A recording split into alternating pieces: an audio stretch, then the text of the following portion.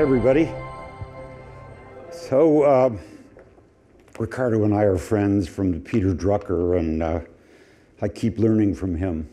I noticed in the mirror, on a light note to start, and hopefully most of this is serious but light, that I had a butterfly. My wife gave me this tie last week, and she always picks out my ties.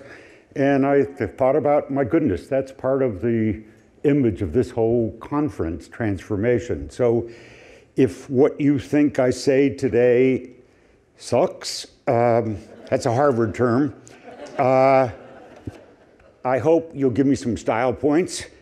But before too quickly, I just noticed 20 years ago, when I first, oh God, it was longer than that. It was the mid-'80s. I moved to New York City. Anytime I would be asked to give a speech, I had this fancy Mark Cross leather binder that I would put my speech in. And I have before you here a folder with duct tape on the bottom so things don't fall out when it's in my backpack. So I guess our things that matter to us about impressing others change as we go through life. I've got some slides I want to share with you as I go through this. I also, let me make a comment about, I was scanning earlier this morning when Jim McNerney was talking about the fabulous career, particularly at the last part, Boeing. I was going through different people's kind of bios who were speaking here, and I went through and I said, self-interest. I said, I wonder what they have about me. I wonder what my public relations guys put together. And I've got to admit to you, I'm impressed. I'm grateful for the good things that have happened, but there were omissions in my bio, and these omissions, I've got to say, I've got to share with you, because when I look back over my life, it's been my failures, my flops, my face plants that have really, really shaped me as a leader and made me stronger as I moved forward. And you know, the longer I was a CEO, the more I found out that's the truth for most of us, except we generally hide that stuff. And that's generally the stuff that really makes us. I say on that, as I get into this today, what I want to talk about transformation, I think the most important transformation people do is with themselves, from the person they are to the person they could become. And, you know, because we had a guy who's leading TED Talks, recommend you go on. Carol Dweck wrote a great book, and it's might be a 11-minute TED Talk, and it's on mindset. And it has to do a lot with transformation and this journey we go through in our life. I don't think there's a better time to talk about transformation because it's been 2 months since the Business Roundtable. We made a decision in the West to change this incredible primacy of shareholder value, which has been going on for years. By the way, I told the guys back there, I'll forget about my slides, so it's okay to come on and say, Rick, turn the slide, okay? To change from shareholder value to really stakeholder value. I've been arguing with public company boards I served on for years on this subject. And why I think it's so important is because 50 years ago, the average share of stock was held for 8 years. Now it's held for 6 months. Even Jeff Vinnick, the guy who built Magellan, this morning announced he's given up. After 8 months, his new fund, he said, you know, puts and calls, I can't handle it anymore. And Jeff's still a young guy. Stakeholder value. I must say, and I will take responsibility in parts for this, a number of us Fortune CEO executives in 2016, we preempted this Business Roundtable meeting, and we had a great host, Pope Francis, And I'm not even Catholic, I'm Buddhist. So we convened it in Rome, and we met for 3 days talking about the real responsibility of companies going forward. So what we decided is there's a new model that's coming forward, and the words you start to hear coming out of other places is this whole conscious capitalism. Now, within the concept of transformation, I want to talk a little bit about that. Gary Hamel, who's a really bright guy, about 15 years ago, he wrote an article about transformation, and in it, he really talked about that there was one school of thought that basically said, who needs the dumb old incumbents when you have all these cool startups? Well, the truth be known, most of the jobs are with these boring incumbents. Apple has 120,000 jobs and is the most valuable company. The most valuable company 50 years ago had 800,000 jobs. Walmart has more than 2 million, but you can't support a family on what they pay with that. And it's interesting, more than 90% of the startups are really experiments, and most don't make it. Some do.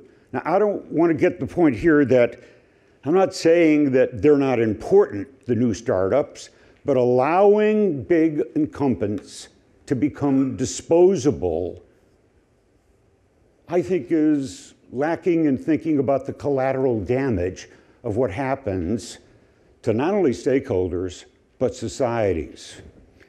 Let me show you some pictures. This is what blight looks like. This is November 2018. I had a driver take us for an hour through sections of Detroit. I couldn't believe the beauty of the initial design of many of those homes and where they were. This is really heart-wrenching here. Before they left, they wrote, all I ever wanted was a white picket fence. This is America's Chernobyl. And it wasn't a question there in Detroit that Motor City and America fell out of love with each other. It's Detroit stopped making cars that America wanted. They failed to transform. Now, the list goes on. I can go through lots of other companies where, one of the most recent, Kodak, 1913. I mean, that was the blue chip company thought of as I was growing up in the Midwest. They built an industrial campus. I mean, they even called it Kodak Heights. It was the star section of Syracuse. Actually, too, people have said, well, wait a minute, they got usurped by digital. They were co-creators of digital. And yet, they kept their focus on film. They failed to shift. This is what it looks like today inside. Oh, there's still now a, rebirth of a Kodak, with 1/20th of the employees they had back then, and there's really a niche player. How about this one? I grew up before, you'd go to school in the fall, going through the Sears catalog. My mom gave me a budget. We figured this out. Sears, you want to talk about, they shifted, but they did the wrong shift. Remember when they shifted to the softer side of Sears? Cheryl Tiegs. Ask a millennial today who Cheryl Tiegs is. For a company like that to go bankrupt when you owned Craftsman, when you owned Kenmore, when you own Die Hard. Now, it's easy now, Monday morning, to look back and say, well, why the hell didn't they buy Home Depot or start their own? They had entrenched, powerful positions. So you've got to not only transform and shift, but in the right direction. And so what I want to do it would be helpful if I looked at my notes from time to time. But what this really gets onto, I have 2 points I want to share with you and put forth. Just 2. This is the first one. Every successful business model works until it doesn't. Now, I think it's interesting. This is toward the end of the day, and you have a CEO, and you had the beginning with the CEO. Boeing was the headline. Jim did a great job. Boeing was the headline on the Wall Street Journal today. Did you see it? Earnings down 50%. When I turned over the helm at Tupperware, we were $70 a share. We were 16 yesterday. What am I saying there? Transformation is not a one and done thing. The naval warship I served on, before I was a navigator, before you walked out on the bridge, there was a bakelite plate sign and it said, "Eternal vigilance, the price of liberty." But it's the same with regard to transformation as well. It's never, ever done. And the second point that I want to share with you is all any organization is at its core, and simply, it's a collection of people. Quickly, my transformation or odyssey. Went to school, was in the Navy. Navy was the most important time in my life because, and people who see the car I drive every day, it says, big bumper sticker says Navy, because it's the first time I was ever given a leadership position as a platoon leader. And I found out, there are a lot of things I wasn't good at, but this was growing at me, and I loved it because I loved the stewardship of helping and working together with other people and investing in them. So I get out of school in the Navy and I start a company. Oh, did I think I was a star in my 20s. It was called Dynamics. I got news commentator Paul Harvey gave him 10% of the company. And we were going to become the company that got people out of burning homes alive. We created a device that really, most people die in fires, die between 10 at night and 6 in the morning. And I went out there, built it across the country, recruited firemen, college students. They wore a badge that said Fire Safety Crusade. It was wonderful. And then the federal government mandated detectors in the home, and Sears started selling what we were selling for 1/5 the price. I didn't see that coming. And boy, it was difficult. But ever, tenacious, I started a new company. Was always interested in staying fit, trying to stay young as long as you could. Created Fortunate Life Centers. Opened it after months of research in December. Wonderful headquarters. Clients rushed in late December, January, February. Actually, I decided, wait, why go slow? Franchise this thing. Within 6 months, 200 we opened. And that's when I found out, about a year later, weight loss is a first quarter business. The typical use of a product like a Nordic Track kind of product, by April of each year, it's to hang clothes on in the spare bedroom. We closed 80% of those life centers. Oh, it was shameful. I left town. Most people didn't know it, but I knew it. Kind of like a failure. I was living in Charlottesville, Virginia, had the dean of the law school and business school on my board. And people then said, well, what'd you do then? I joined Avon. I came to New York City, 9 West 57th Street, 2 blocks away from here. And people asked me, well, why'd you join Avon? And I said, let's see.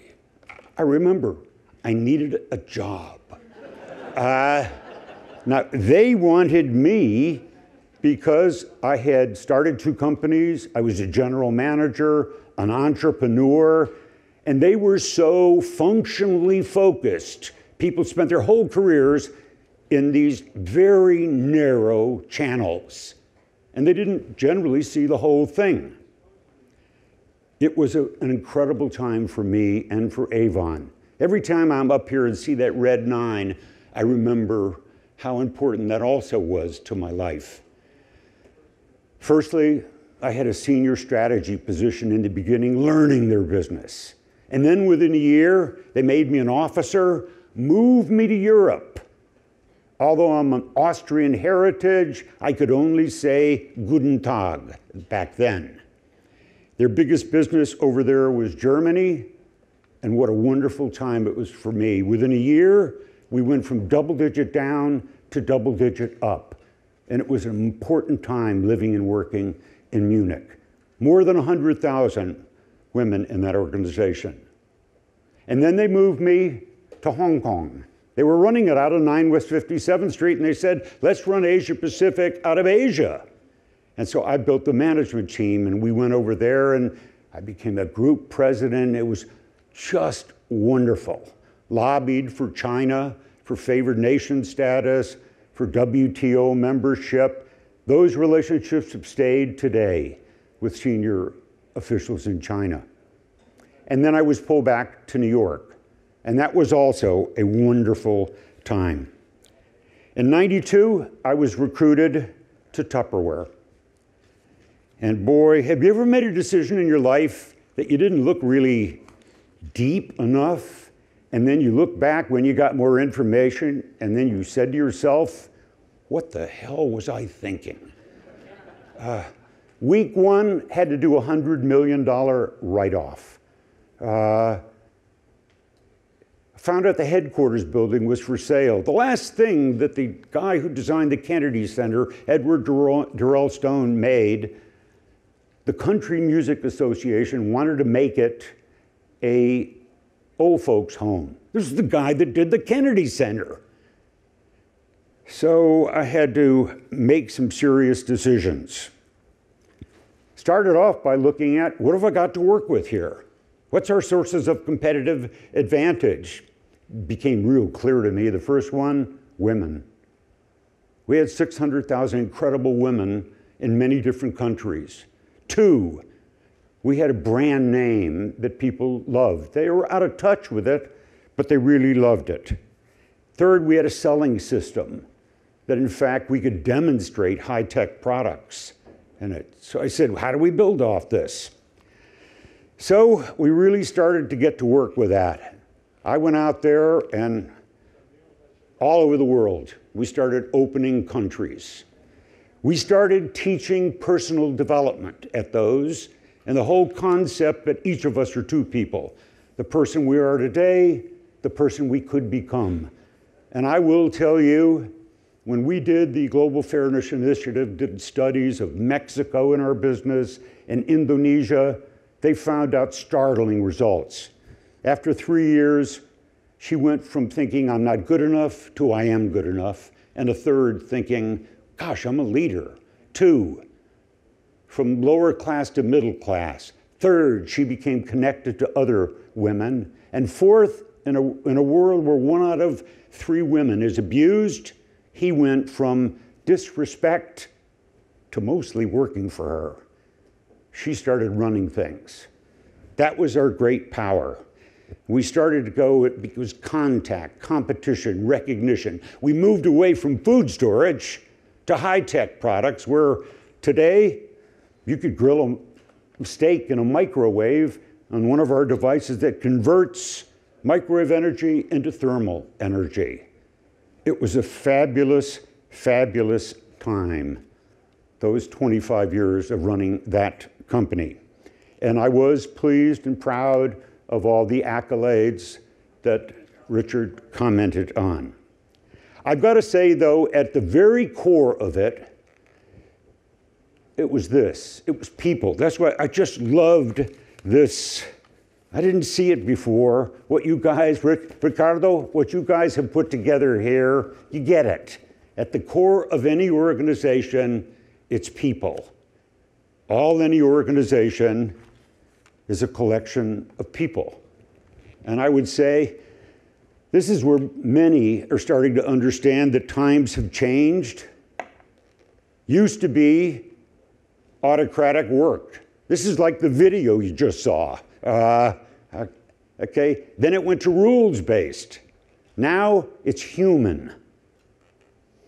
This is the top behavior that I see leaders want today of their people. Notice none of this is what you would have called in former times at business school hard stuff. It's soft stuff that's really the hard stuff. We started deciding, in any company I served on the board of, there is one major objective in a company: to create an operating landscape where people can become the best versions of themselves. Interesting, this is what you want: empowerment, engagement, excitement. You want to unleash this in an organization. Interesting, I'm going to share you 4 ideas here. Rosabeth Moss-Cantor, years ago, she was head of HBR, and I read an article in the 80s, and it's interesting, 2 or 3 years ago, I saw her at Davos, and I said, Rosabeth, I really want to comment that was career-changing for me. And she said, did I write that? I said, I'm going to quit giving you credit for it, but I still do. And she talked about the kind of operating environments that you need to create. And she said, number 1, they had to be fast. And let me tell you what I found at Tupperware. We were bleeding when I first went there. And I said, I need this and this and this. We need this information. And then people would come to me and they say, well, wait a minute, you want it fast or do you want it right? I said, let's see. I want it fast and right. And that became a slogan for my 25 years all over the headquarters: fast and right. Marines used to say, once you had 85% of the information, lock and load. Lock and load and go forward. Fast, focused. I had a guy who worked for me. God, he was so smart. But they're scarce resources. And I used to say, Mike, have you noticed that for 20 years you've always worked for me? And I've changed his name to protect him. And I've never worked for you. And I said, Mike, do you know why that is? And he said, no, why? And I said, because you're smarter than I am. He said, what? And I said, Mike, we'd go into a country in crisis and you'd see 10 things. I generally would only see 3. But they generally were often the 3 that mattered. Scarce resources, focus required. Flexible. God, that's what we've always talked about. You've got to sit there and design it, and it won't be perfect. You've got to launch it. You've got to refine it, and then you relaunch it out there. Flexibility. And I got to tell you, one of the most important is this one: fun. Fun is what causes people to become renewed. And it leads me to another thing. There's a guy named Tony Schwartz. You don't know Tony, but Tony used to write for the New York Times. And Tony really wrote a book called Art of the Deal that Trump put his name on. It was Tony's book. And then after that, he created a thing called the Energy Project. And I've worked with Tony some on this. And here's how he would talk about it. And that's why fun matters on this. He said, we have different zones. Notice some are negative, positive, and then up and down, high and low energy. There's what you want, performance zone. But you can't do that all the time because the energy, we are not, as the video said, we are not machines. So you need a renewal zone. Because if you don't go to the renewal zone, you go up into the Pacific Northwest quarter of this, which is called survival. And then if you keep running on high energy, negativity, you face burnout in an organization. That's where this operating landscape really comes together. So that's why I look at CEOs really what they ought to be: chief culture officers working with another group of people. All of these people, it's we. so that what you get is units of leadership. When Eisenhower would talk about who won the Second World War, you know what he used to talk about? The corporals and sergeants. It was the units of leadership. And he said, my job is to make sure we have a direction, a strategy, and make sure they have the resources. So it is about people, and I think the Brightline people have got this right. We've worked also at this whole Peter Drucker, who really was the dean of the idea of management. But I think the real guru on the subject of humans and human potentiality is Charles Handley. And he wrote a beautiful thing that I'll close with. He said, things and resources should be managed. People can only be encouraged, inspired, and led. And he said, you and I are not human resources. Thank you for your time.